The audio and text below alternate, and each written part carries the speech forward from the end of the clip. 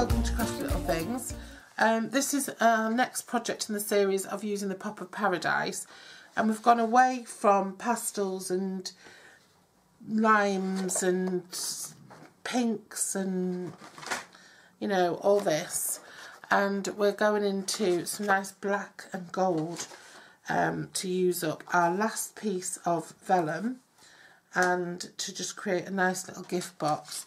This is the vellum here that we have left. So what we're starting off with is a piece of 6x6 basic black, which has been heat embossed with the Flamingo stamp.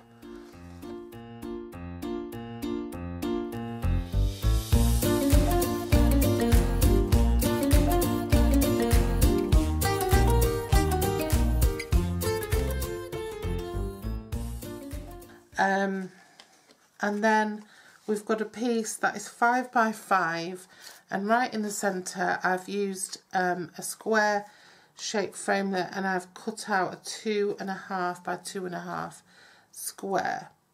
Okay, and then we've got other bits that we're going to use. Got another 6x6 piece here that I'm going to use on the inside of the box. So keep hold of the square that you've cut out of the middle as well.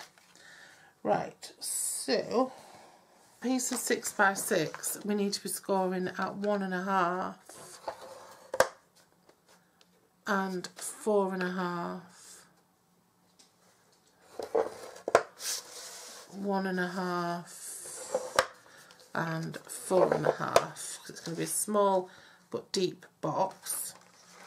And then the lid we need to be scoring, move it slightly away from the edge and score it at 1 and 4, and again move it slightly away from the edge and score it at 1 and 4.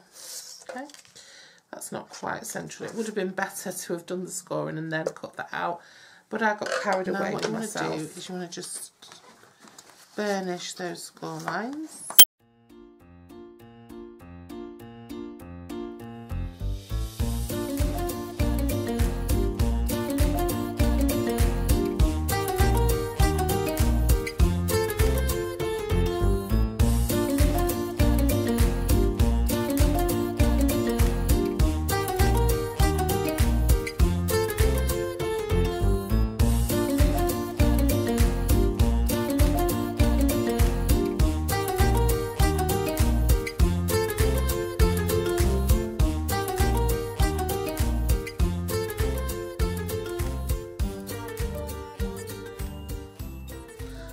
And so we've got the little